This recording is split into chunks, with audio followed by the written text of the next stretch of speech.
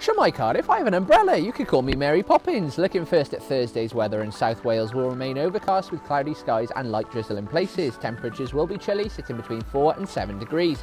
It will feel breezy though, with those wind speeds reaching up to 17 miles an hour in places. I'm literally flying. And now the end of the working week and Friday will stay much the same with overcast skies with light rain and sleet at times. Only us could see some sunshine at times across the day. Lucky us. The temperatures will stay much the same, sitting around 7 degrees. The wind speeds though will drop slightly to reach gusts of up to 14 miles an hour. And now for that glorious, or not so glorious, 5-day forecast, and the start of the weekend will turn bright with partly cloudy skies and intermittent sunshine. The sunshine will remain over Sunday before the cloud dominates at the start of the new week. Monday we could also see some showers at times. Temperatures will stay much the same, sitting between 8 and 9 degrees over the next few days. I am Sam Cook, and that was your weather.